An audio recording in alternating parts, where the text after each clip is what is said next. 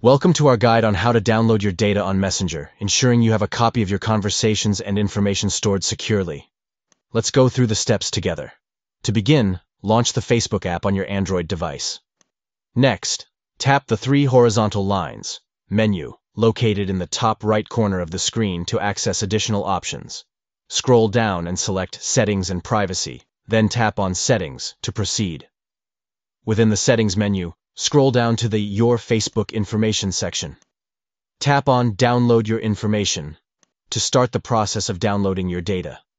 Confirm your action by tapping Continue. Next, tap on Download or Transfer Information to proceed with the download. Select your account and tap Next to verify your identity. Choose between Available Info or Specific Info based on your preferences. Select the data you want to download, including Messenger messages from the available options. Decide whether to download the data to your device or transfer it to a destination. Tap Create File to initiate the download process and create a copy of your Messenger data.